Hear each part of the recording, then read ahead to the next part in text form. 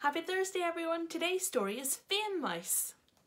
In a very special mouse hole house lived an extraordinary mouse, a mouse of such amazing fame that Fame Mouse was his name.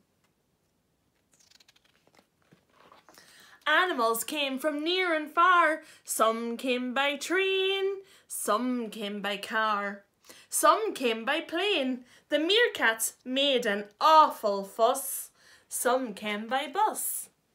There was a sign outside the door, Fame Mouse, here from 9 till 4, start today. A line stretched round outside the house, all waiting to see Fame Mouse.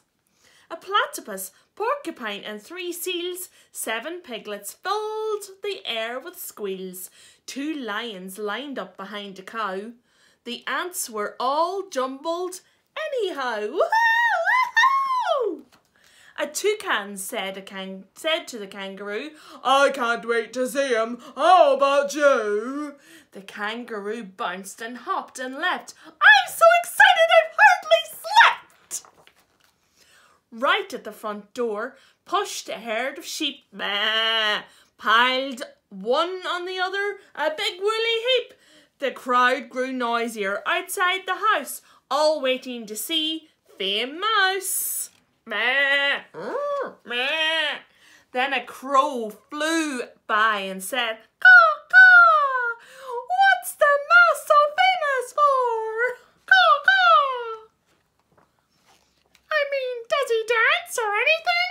Or is he some sort of mousy king? The crowd fell silent. No one was sure. What was Fame Mouse famous for? Perhaps he could act or maybe sing. Crow laughed. He can't do anything! At that the animals began to boo. Snakes and otters and emu too. Boo! Boo! Boo! Boo! The smallest meerkat jumped up and spoke. Famous for nothing? What a joke! A bear wandered off in a dreadful grump. A camel grunted, I've got the hump. All of them left in a cloud of dust. The elephants trumpeted in disgust. And in his quiet mouse hole house stood a normal, ordinary mouse who kicked his hat and groaned a groan. It's boring being all alone.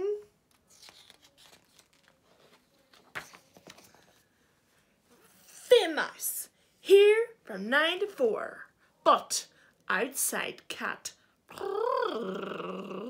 purred thoughtfully. I think that I might stay for tea. The end.